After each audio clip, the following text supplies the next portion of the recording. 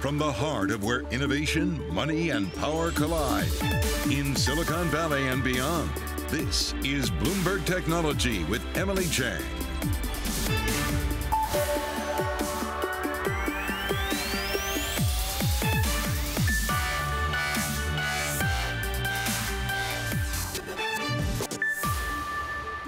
In San Francisco, and this is Bloomberg Technology. Coming up in the next hour, Facebook earnings are out, and the social network warns growth could slow this year, especially when it comes to revenue. User numbers are in line, but investors want more. Shares are falling. Plus, Tim Cook and Elon Musk say the chip shortage may slow their companies down over the next few months, but it doesn't seem to be slowing down AMD. I'll talk to AMD CEO Lisa Su about how the chip maker is bucking the trend, taking on Intel, and her outlook for when chip supply catches up to demand. And the social network for professionals, LinkedIn, predicts the great reshuffle with massive changes in the post-pandemic workforce underway. CEO Ryan Roslansky joins us 1 year into the job. We'll get to all of that, but first let's take a look at the markets as investors continue to digest these new CDC guidelines. Google postponing its return to work, mandating vaccines for employees, along with Facebook. Bloomberg's Kriti Gupta taking a look at the markets across the board. Kriti, how are investors responding?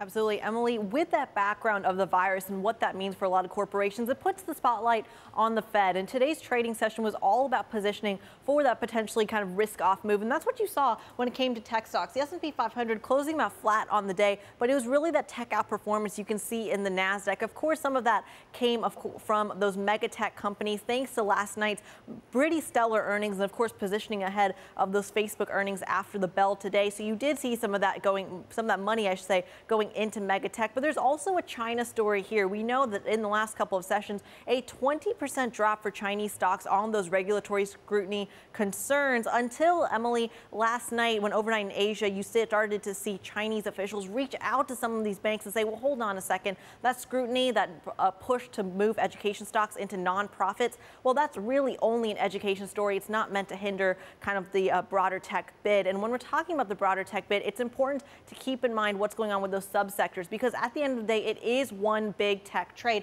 And you can see that here with the semiconductors in orange and then the biotech index in white, trading higher and trading together. Emily, that's the macro picture. Ed, let's get to the micro.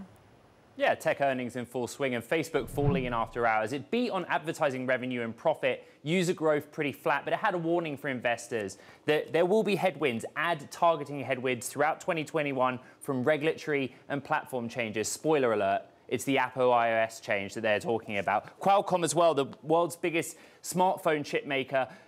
Pretty good quarter, relatively good numbers, talking about robust demand for handsets, 5G driven, a good quarter for them. And similar themes actually in regular trade on Wednesday. Look at some of the names that already reported this week. For example, Google, robust rebound in its advertising business, consumers using search for travel, for retail, things like that. Apple falling after warning that growth would slow down after a robust quarter where 5G drove handset sales. Best performing stock on the S&P 500 and the Philadelphia Semiconductor Index, AMD. Such good earnings in the quarter and such a bullish forecast for full-year sales that one Susquehanna analyst, Emily, said these earnings were, quote, amazing. A lot of superlatives out there, Ed, to describe AMD's quarter. Thanks so much. I want to stick with AMD, the chip maker, as Ed said, giving a bullish third quarter sales forecast, indicating it's gaining share from Intel in the lucrative market for server chips. Second quarter revenue almost doubling to $3.85 billion. And analysts using words like flawless, superior, amazing, as Ed said, to describe the quarter. AMD CEO Lisa Su joins us now from their offices in Austin, Texas. Lisa, it doesn't get much better than that. And coming into this quarter, there was a lot of concern about whether the chip shortage would hold you back, and yet you're posting 99% revenue growth here. How are you navigating what seems to be a really tough situation better than almost anyone else? Well, hey, Emily, it's great to be here with you. Always love spending some time with you guys. I will say it was a very strong second quarter for us. We were excited with the momentum that we saw. We're in an environment where the demand is very high for, the products that we're building, and customers are preferring our product. We've worked hard on the supply chain. There's no question there's a lot of work to do in the supply chain for semiconductors. And we're happy that we were able to exceed our second quarter guidance, as well as, guide up for the rest of the year. So, we now expect to be up 60% year on year. So it's just, a very strong business environment across our businesses. Now, AMD is getting stronger at a time when some say demand is going to start to peter out. What's your take on how much fundamental demand there is and how long the surge that we've been seeing really lasts? Yeah, that's a great question. And, the way I like to say, Emily, is there's really, two components. I mean, one is just we need more computing, whether you're talking about, the PC market, or you're talking about the data center market or the cloud market. I think we need more computing. And that's like an overarching principle. On top of that, I think, AMD, we currently have just very, very competitive products. I think we're showing, leadership in a number of market segments. And that means customers are really demanding our products. And that's great for overall business. So I would say that the market continues to be strong, and we continue to believe that the demand environment is strong. And on top of that, we have a very strong, customer preference for our products. So, we're excited about that environment, and we continue to work closely with our customers to keep tabs on how the demand environment shapes up.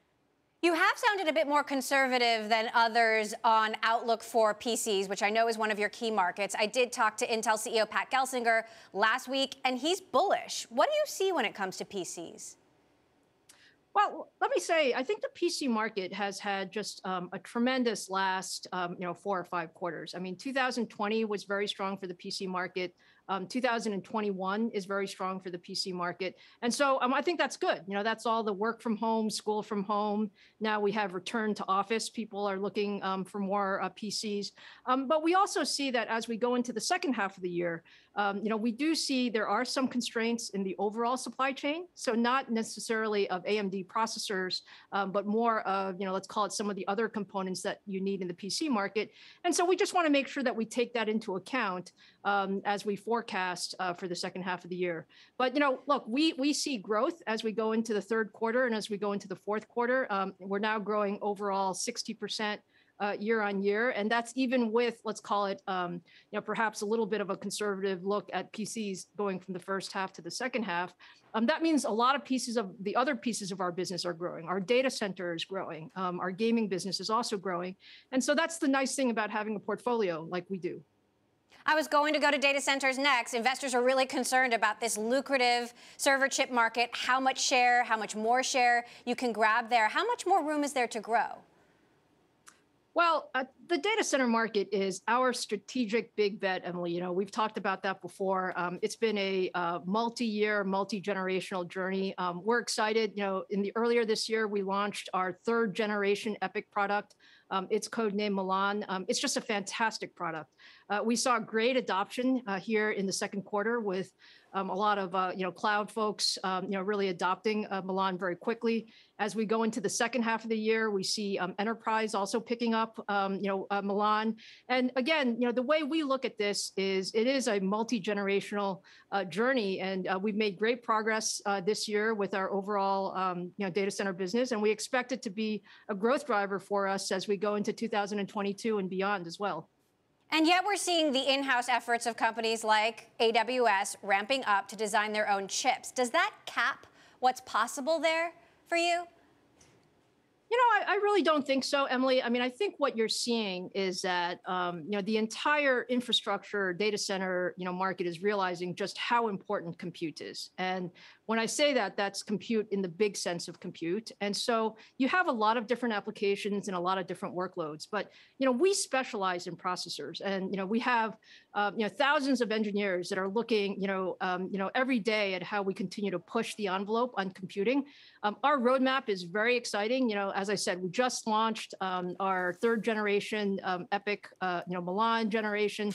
We like Italian cities as our product code names. And so, next year we're launching our Genoa, the next generation family of in 5 nanometer. And we're going to go, we have a long roadmap beyond that. So I really look at it as an opportunity to partner with the largest data center customers in the world and ensure that, we're actually building a big ecosystem to satisfy all of this compute that is needed, throughout the industry.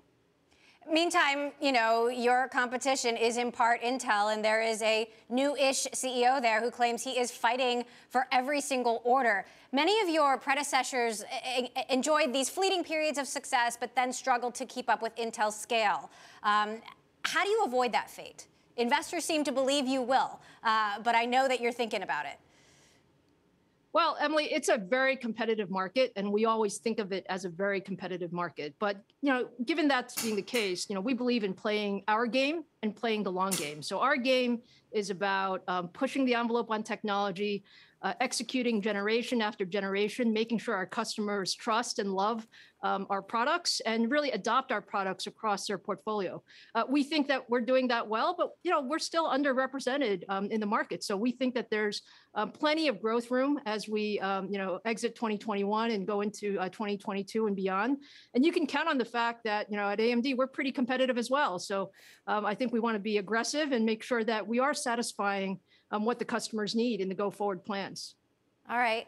Meantime, Apple and Tesla, speaking of the broader shortage, they're warning that the chip shortage is potentially going to slow them down over the next few months. When you and I last talked, you explained that this is a really diverse market. There are all different kinds of chips. Which kinds of chips do you see rebounding faster than others? And how does that impact various industries, whether it is mobile phones or cars? Yeah, I think it's a good question, Emily. And, I always like to start with the context. And the context is that the demand environment is just very strong, above what any of us would have forecasted if you asked us 6 or 12 months ago. And so the entire industry has been working on, just meeting that very strong demand. And I think we've made good progress. So I think in different parts of, different subsegments, you may see different constraints. Right now, there seem to be some constraints on, let's call it components. So not necessarily the main processors, but other things like, other integrated circuits that you need. And I know that there's progress being made and it will continue to get better. I think second half of this year is still, quite tight, but we're working closely with all of our supply chain partners to unlock more supply capability. And then it'll get better as we go into 2022, for sure. Meantime, the pandemic seems to still be giving us uncertainty ahead. Lots of concerns about the Delta variant. Apple and Google are pushing back their return to work. Google and Facebook are mandating vaccines for employees. We just saw a spike in cases in Texas where you are. How are you thinking about the return to work given this evolving situation? And what does this mean for business in general, given the tumult that we've seen and that you have weathered over the last year? Yeah, so I would say, first and foremost, and I know this is true for all of my peers as well, our employees' safety is the #1 priority. And we've shown the ability to work in a remote environment and just, execute phenomenal results. And so I think we know how to do that. That being the case, I'm looking forward to being able to do more in person. And I think we need to do that, very carefully and within all of the CDC guidelines and the other guidelines. We're, of course, encouraging our employees to get, vaccinated as well. And, I look at this as a process. So we are navigating it. We've navigated it for 15 months. We're all looking forward to a time when this is less of a concern. But right now, it's about employee safety and employee flexibility, all while still executing, just a very aggressive roadmap. All right, Lisa Su, CEO of AMD, thanks so much for joining us. Good to have you here today on the show. Meantime, Qualcomm out with earnings, delivering also a bullish quarterly forecast. The world's largest smartphone chip maker being boosted by the growth of 5G, increasing consumer demand for new devices. CEO Cristiano Amon saying the company is also trying to expand its reach beyond the phone chip market and win orders in PCs, cars, and home electronics. We spoke to him right before the earnings call, and he said he's also optimistic about the chip crunch. We expect material improvement in supply by the end of the year. And as I said before, we're still seeing more demand than supply across our business, but things are continue to improve on the supply side, consistent with what we said, and that's reflected in our guide. All right, coming up, Facebook shares plummeting as the social network warns revenue growth will slow significantly. We're going to tell you why next. This is Bloomberg.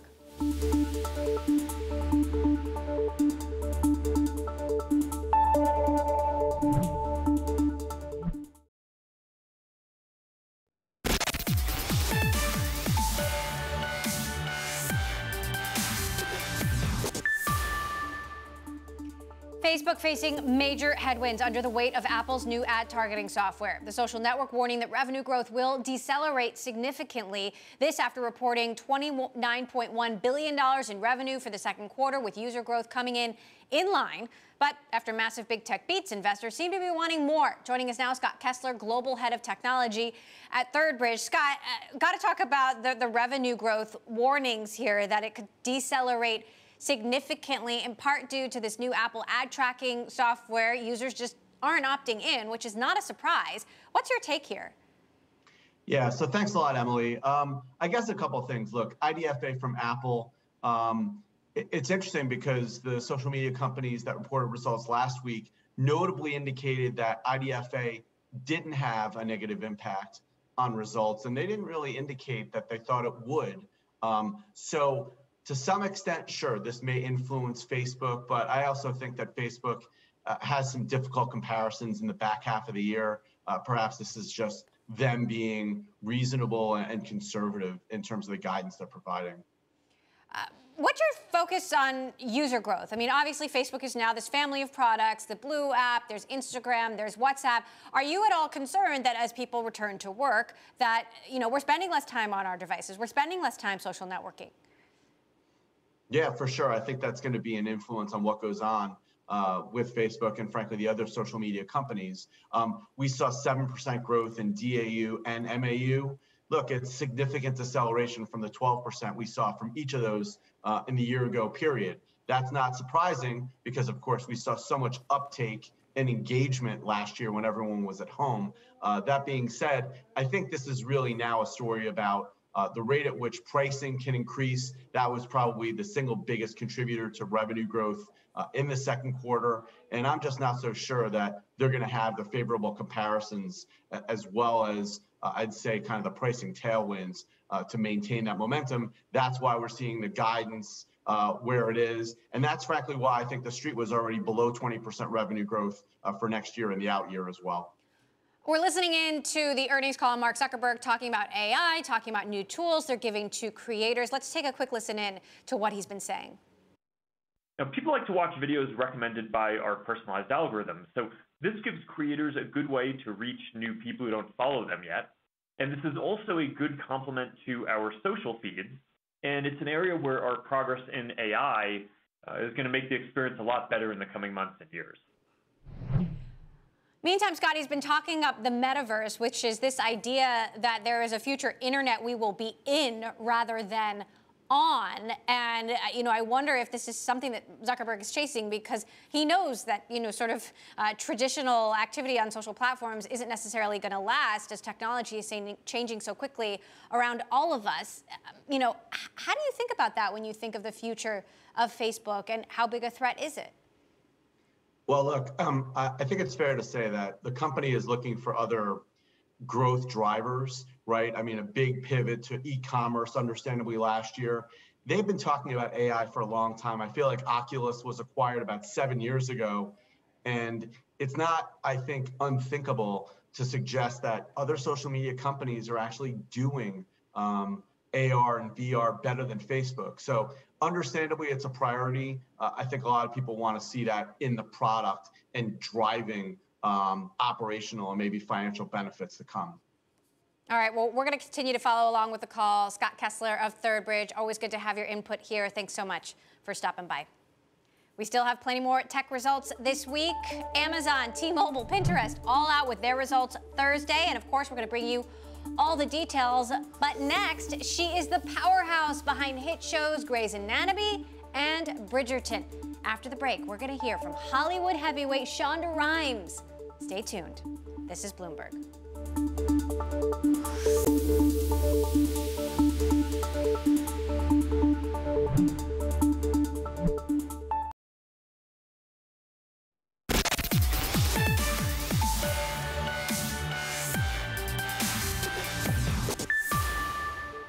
More than 100 protesters gathered outside Activision Blizzard offices in Southern California to protest the video game maker's handling of a sexual harassment lawsuit. They were joined virtually by fans who called for a boycott of the company's games in solidarity with employees. The lawsuit filed last week also details a workplace culture in which women face unequal pay and retaliation. In response to news of the walkout, CEO Bobby Kotick sent a letter to staff calling the company's recent actions, quote, tone deaf, and promised swift action to stamp out harassment. Well, for nearly 2 decades, Shonda Rhimes has been one of the most important entertainers in Hollywood. She made her mark, of course, with Grey's Anatomy, a show that is still going strong after 16 years. And the hits keep coming for Rhimes after she signed a multi-year deal with Netflix, and Bridgerton became a pandemic binge-watching favorite. Peer-to-Peer host David Rubenstein caught up with Shonda Rhimes to talk about her success, but also the challenges she's faced in her career. I just found that to be a difficult question to answer. And I say that because I don't know what it feels like to be a white man. So I don't know how people were treating the white men at the time. I only know how I'd always been treated. And I was, raised very clearly by my parents to be a person who did not look at things as obstacles. I looked at things as hills to climb. And when anybody treated me in a way that was not 100% respectful, I was taught that that was always their problem and that they needed to be put in their place and that I should move forward.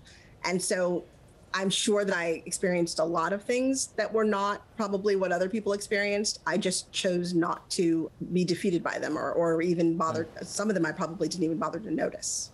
So today, given how prominent you are in the entertainment world, do you feel discrimination at any point now, or you don't feel any discrimination? No, I mean, there's an insularity that comes with, being in a certain position in Hollywood, but that doesn't change the fact that, if somebody doesn't know who you are, they still see you as, just another person of color, person of color. The racism in this country is the racism in this country. You can watch more of that interview with Shondaland CEO Shonda Rhimes herself on the David Rubenstein Show at the following times. Take a look there. All right, up next, I'll be speaking with Ryan Roslansky, the CEO of LinkedIn, as it tops $10 billion in annual revenue for the first time. His insights on the future of work and the challenges leading the company through the pandemic. This is Bloomberg.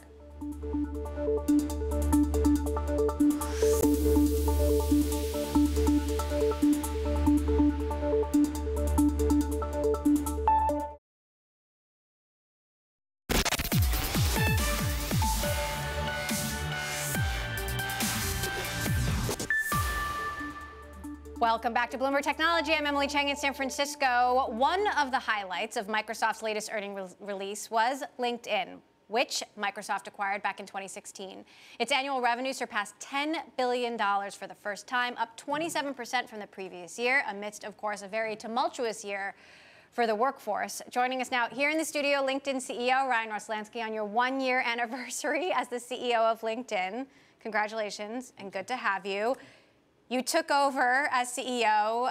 I guess you'd been working there for more than a decade, but in the middle of a pandemic, when not only were you dealing with a lot of transition internally, but the entire workforce, the whole platform was going through a transition. What was that like to navigate? Yeah, I mean, if I went back a year ago, by no means did I think that I'd be starting this role from my bedroom with my kids doing schoolwork around the house, trying to navigate the company through a global pandemic. So it was definitely it was challenging. It was a challenging year, though, for everyone across the world. And, you don't get to choose to be a CEO only when the sun is shining. You can't be a leader only when things are good. And more than anything, I'm really proud of how our company came together. We're at a place now where over 6,000 people are getting a job on LinkedIn every day. We helped train 42 million people on the platform last year to navigate the pandemic, resulting in what we just announced yesterday, which is for our first time in history, $10 billion in revenue for the year for the company, which I'm very proud of. Not too shabby.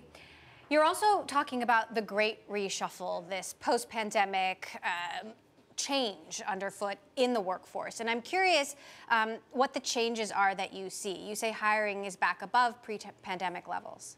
Yeah, I mean, if you take a step back, and by virtue of us being LinkedIn and seeing professional conversations happening across the globe, one thing we're seeing by far is that every company right now, every CEO, every leadership team is having to rethink what their company means, how they work, where they work, are they hybrid, are they remote?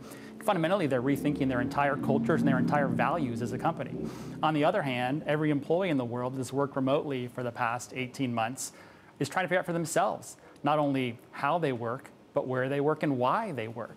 So we're seeing this just change in people understanding what they value in work. And that's creating what we're calling this great reshuffle. People are trying to figure out where they want to work, how they want to work moving forward. And I think that over the next 18 months, you're going to see a lot of uncertainty and a lot of confusion going on. But my guess is that over time, it all kind of shuffles out in the right spot, where employees and companies are coming together where they share their values and the way that they want to work. This ends up being a very positive thing for the workforce years out. Apple and Google just pushed back their return to work. Google and Facebook now mandating vaccines for employees. There's a lot of controversy about how companies are managing this shift. And I wonder if it could also, for some companies, if they don't get it right, could it lead to a great exodus of talent? Yeah, and like I said, I think all these decisions that companies are making, and by the way, they're not easy decisions. None of us have ever gone through them before. But they're really related to how we want our companies to work and our culture and values. And right now, employees are able to vote. And with their kind of idea of where they want to work, it's very easy to move around roles right now. And they're going to align with the companies that share their values. Now, how are you thinking about return to work? I know Microsoft policy and LinkedIn is an independent company, but vaccines, for example, will you require that employees have them? Yeah, it's fascinating. I just saw Google's news right before I came in, and the way a lot of this works is there's so much uncertainty, and we watch what other companies are doing, and we all kind of learn along the way. Having a growth mindset is the key to all of this. For us, we've been embracing flexibility is the core tenet of what we care about. We rely on our principles, and most importantly, we rely on our culture. We trust each other to get our jobs done where it works best for us, and that's kind of key to what we do at LinkedIn. So does that mean you're thinking about the vaccine issue, or? I think we're always open to kind of better understanding what works best for us. And I don't know what that means long term for LinkedIn. My guess is we're all going to keep learning. And watching Google's news today, my thought is that the more that we give employees choice about where they work, things like requiring vaccines to come into the office, as long as employees have a choice to work from home, that'll probably be an okay thing longer term. When you're requiring someone to have a vaccine and come into the office, that could be more trickier for companies. Now, you've been owned by Microsoft now for 5 years, $10 billion in revenue. I'll never forget the morning that I got woken up to interview Satya Nadella and Jeff Weiner in about an hour, the news of the deal that nobody seemed to see coming. How has being part of Microsoft changed the company? I think it's been one of the most positive experiences of the company by far. When Microsoft acquired the company, Satya's vision and Jeff at the time, they kind of sat down and said, this is a deal about growing LinkedIn, period. And by being part of the Microsoft ecosystem, how can we help to grow LinkedIn, but keep LinkedIn as an independent, standalone company? You take a look now, 5 years later, revenue's nearly tripled since that acquisition. We're growing faster and accelerating off a larger base now. So I think that thesis that they started with 5 years ago is really playing out. And for me, it's just such a pleasure and honor to be part of that leadership team and to watch people like Satya or Amy Hood or Brad Smith, best in the business to learn from and to help, move LinkedIn and the company forward. You did have some layoffs last year. I saw that was maybe that was like one of your first memos that you unfortunately had to write in the talent solutions business because people weren't hiring, right? Are those kind of structural changes behind LinkedIn? What does the growth story for the company look like? Yeah, absolutely. LinkedIn is an 18-year-old company, and last year around this time, we saw an opportunity for what we needed to do to move the company forward, and we made those changes. Right now, when you see this great reshuffle happening, when you see every company and every CEO and every employee trying to navigate the future of what work looks like for them, they're all turning to LinkedIn to figure that out. And I think that's a really valuable place for us to be in terms of how people find the skills they need, the roles they need, the opportunities they need to navigate this. So across all our business lines, this further engagement, people coming and turning to LinkedIn is only lifting all boats across the company. And I know you're historically a product guy. You've been at the company for 12 years. LinkedIn has, some people have complained about spam and that the product isn't as slick as it used to be. How are you thinking about that? I think across our 774 million members have joined LinkedIn. We have about 3 members that are joining per second. Engagement is an all-time high. People are connecting more than ever. They're learning skills more than ever. They're finding opportunities more than ever. And it's our job as a product organization, as a company, to just keep ensuring that we can connect that talent opportunity as much as we can through the product. We're also seeing out of our membership, 125 million members now are first-line workers. It's a segment that's growing. 35% of all signups right now are first-line workers, and they're more engaged than even the knowledge workers. So we're starting to expand even beyond our core globally right now. And LinkedIn had made some progress in China, which was one market where we thought that maybe a U.S. tech company would succeed. What are you actually seeing there now, given the crackdown and challenges for Chinese companies that they're having? I mean, I think just taking a step back in general, one of the things that I've learned in this role are the number of constituents that you have to manage as a CEO. And more governments are becoming an important constituent to work with, be it how we work to create economic opportunity in China. Last week, I actually sat down for lunch with Spanish Prime Minister Pedro Sanchez. I know you talked to him as well. They came to us trying to figure out how to help grow technology in Spain, turning to LinkedIn for help with skills data and opportunity data. Met 2 weeks ago with former Secretary John Kerry, who's now the special envoy to President Biden on climate. Fundamentally, climate change is going to be about a human capital problem to help ensure that people have the skills they need for companies to move forward. So working with governments is becoming much more part of the job than it ever has. And I think that's okay because they all share broad prosperity and turning to LinkedIn to help them. Can you work with China? We have, and we will continue to, yes. So what does the jobs picture look like then next year, this time? A lot of uncertainty ahead. But a year from now, what do you see? My guess is that we'll continue to see for probably 18 months the idea of companies really trying to understand what their culture and values are, what companies mean for them, what their business model look like moving forward. At the same time, employees trying to understand what they value. We'll see a lot of reshuffling. We'll continue to see hiring at large pace. But ultimately, my guess is that this all settles down into the right place probably 18 months from now. All right. LinkedIn CEO Ryan Roslansky, congratulations on your 1-year anniversary. Appreciate you stopping by and coming here in the studio in person. Hopefully we get to do this more. Thank you. All right. Meantime, Spotify added fewer users than expected this quarter. The audio streaming giant blaming the pandemic for its second straight quarter of sluggish growth. Shares down almost 25% so far this year. So why aren't as many people signing up? Bloomberg's Lucas Shaw joins us now to discuss. Lucas, what's happening here? There were two factors that Spotify blamed. One was the ongoing pandemic, especially in the countries that it calls sort of the rest of world. That's not the US or Western Europe. It's especially in Africa and Asia, places that are still newer for Spotify. So for example, in India, where the pandemic has obviously been pretty brutal, Spotify delayed or postponed a marketing campaign that it thought would have been helpful in signing some customers up. It also talked about sort of some fluky thing that happened with a third-party distributor where people who had problems signing up for Spotify, the company didn't specify what that third party was, but it said it did impact growth. Kind of strange in the quarter because Spotify's new subscriber growth in terms of actual paying customers was quite good. It just didn't sign up as many of those free customers in some of those newer markets. What does this mean for the broader, whether it's Apple Music or, some of the other competitors in this space that had seen, such epic, if you will, pandemic growth? I think long term, it still feels like Spotify is on solid ground. I mean, it's going to hit 400 million users by the end of this year. The amount of time that people are spending listening to music and podcasting on the service continues to go up. But we are in this sort of weird moment, I think, with a lot of subscription media services and media services in general, where the growth is a little lumpier than it has been. They got used to very consistent, strong growth. And whether you're looking at Netflix or you're looking at a Spotify, some of the growth they're posting right now is not quite the same. And I'm actually not sure how much we're supposed to extrapolate from that. Is this a sign that a service that already has so many customers like Spotify is starting to slow down and entering a new phase? Or is it a sign that they really did just add a lot of customers last year and so it's going to be a little bit slower? I'm not sure. And frankly, I'm not sure the executives at Spotify know either. So what's next? What are you following? They're going to keep investing in podcasting and in new markets for the most part. They have yet to hire a new head of their podcasting studios at the company. It's been a position that's now been open for a couple of months that they're looking to fill. They're going to use those to develop more and more original podcasts, which they hope will boost the ad business. One of the few bright spots in the quarter was that their ad business has grown more than 100% year over year.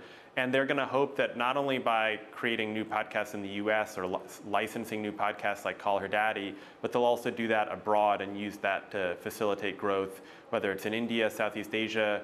Spotify has a pretty diverse kind of user base right now, but they'd like in particular to boost the number of subscribers in places that aren't the US or Western Europe. All right, Lucas Shaw for us in LA. Thanks so much, Lucas, for your insight there. All right, coming up in our City Lab segment, I'm going to talk to the founder and CEO of Carbon Health, his insight on the Delta variant, vaccine distribution, and how to provide affordable healthcare in the United States when we need it most. That is next. This is Bloomberg.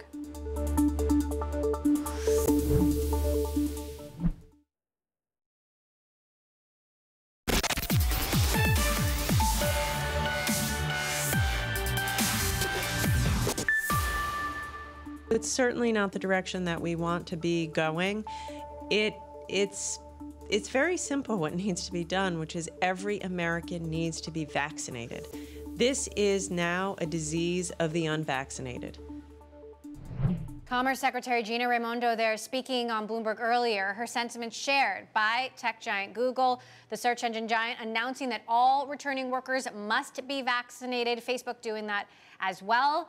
Google has also delayed its return to the office. CEO Sundar Pichai telling staff in an email because of the rise in Delta variant cases, employees will now return starting mid-October instead of September. Meantime, Apple is expected to reinstate a mask requirement at most of its U.S. retail stores for both customers and staff, even for those who are vaccinated. Although the iPhone maker isn't making it mandatory for retail staff to be vaccinated, it is strongly urging them to do so. And the pandemic, of course, has been the test of a lifetime for doctors, nurses, and other medical professionals on the front lines. Joining us now for today's City Lab segment is Erin Bali, founder and CEO of Carbon Health, which has 80 medical clinics in 12 states across the United States, and an interesting view into COVID.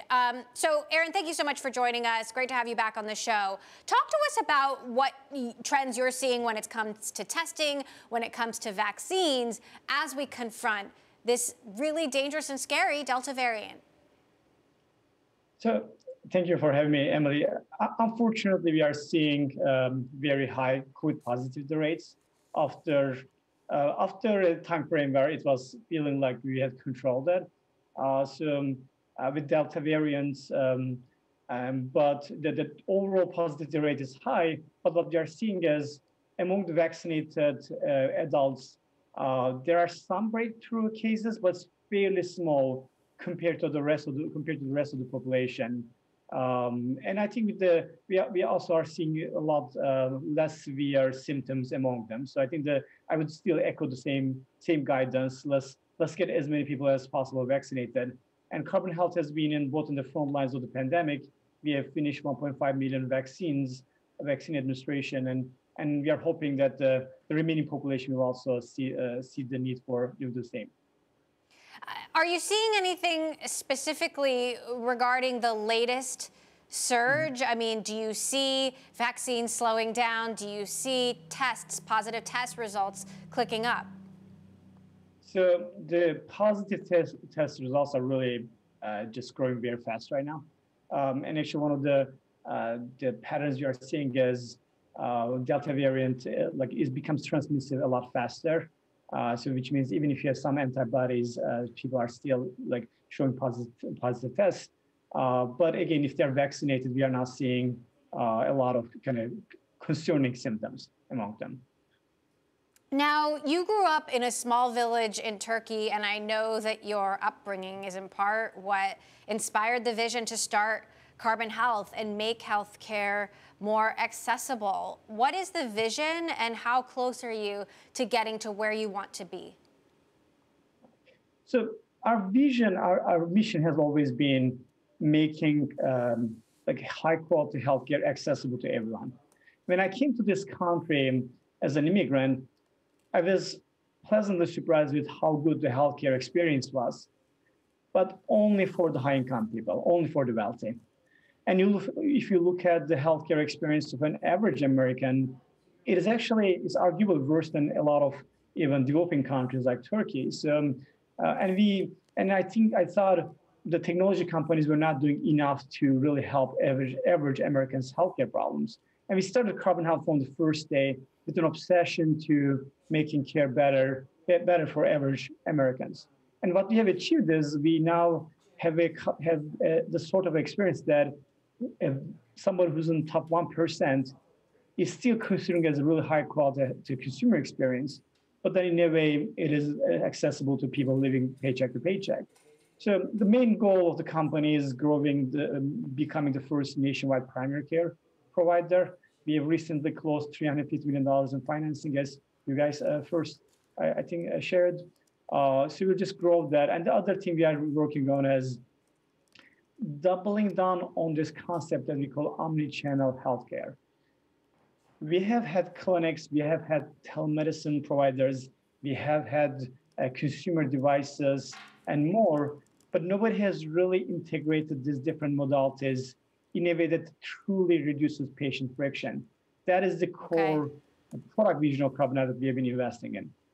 All right, and you just raised another $350 million to help build that vision out. Aaron Bali, Carbon Health founder and CEO, thanks so much for joining us.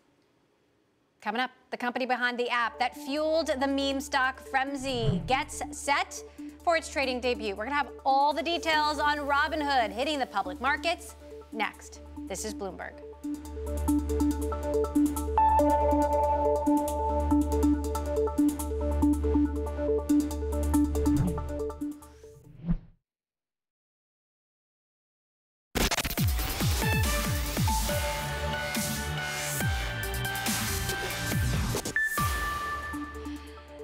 Trading app Robinhood set to make its own trading debut on Thursday. Sources telling Bloomberg that the company is seeing demand from investors to buy stock in the IPO within the marketed range at this point. That's $38 to $42 per share. The company not planning to price the offering above that. At this point, we've got a lot to unpack with this story. Joining us now, Bloomberg's Katie Roof, who's been working to try to get the scoop. What exactly do we know at this point? So at this moment in time, Robinhood has a meeting to decide what the price is going to be. The bankers and the board and the lawyers are all discussing as we speak what it should price at. The latest we've heard is that it will be probably within the proposed range of $38 to $42, but not above the range. You know, sometimes when there's a lot of excitement around a particular stock, they'll go above range. But so far, we're hearing it's within the range. And this would give Robinhood at the top of the range, what, like a $35 billion market cap? Yeah, so up to $35 billion if it goes to the top of the range. Of course, if it's at the bottom, it could be a few $1 billion lower. So they're deciding that right now. Of course, they're also trying to factor in a pop. Usually, that's what people want on the first day of trading, is for there to be a pop to show some excitement from Wall Street. So we'll see what happens with that. But certainly, you know, right now they're figuring out the formula. One thing that some people were disappointed about was that they didn't do a new range. Sometimes you'll see this with IPOs, especially the big IPOs. They'll do a range, and then if the roadshow goes well, they'll issue a new filing, an updated range. And Robinhood didn't do that, and they're not pricing above range either. So probably not the best sign for how the roadshow went. Now, I'm wondering how investors are feeling about Robinhood in general, given that, you know, obviously they set aside a huge chunk for their own users. There could be a lot of retail interest, and you wonder if Robinhood could become the target of its own customer base, for better or for worse. Sure, yeah. So there's a lot of mixed sentiment amongst its own customer base. Obviously, Robinhood has a lot of traders who have helped fuel a lot of this excitement in tech stocks and meme stocks in the past year, but a lot of them kind of turned on Robinhood after the GameStop frenzy, where Robinhood controversially suspended trading for a little bit on GameStop. And so some of them, you know, whenever I do a story, there's people that will tweet at me, I can't wait to short Robinhood. So obviously there are some people that are pretty angry still about how this went, but then there are people who look at Robinhood's financials, which showed strong revenue growth in spite of all this negativity, and they say, you know what, I'm excited about Robinhood and I believe in this company. So definitely mixed sentiment is what we're hearing, and they do have demand within the range. Right, and a lot of the people who are complaining are still using Robinhood because it is such a simple product. I know some people think it is too simple, but the reality is people are using it. Exactly, and if anything, a lot of this negativity probably drove some attention to Robinhood and informed a lot of the world about Robinhood, which is an app that's easy to use and you can trade for free. Certainly there are some controversies in the way in which they make their money on that they, the payment for order flow, and so some people feel like that's not necessarily a fair practice and that maybe there will be some regulatory concerns there, but for now they've been showing really strong user growth and revenue growth in spite of all these controversies. Okay. All right. Well, we're waiting for that pricing. We'll be following your coverage tomorrow. Thank you so much for joining us. We'll, of course, be all over the Robinhood IPO as well. Bloomberg's Katie Roof there.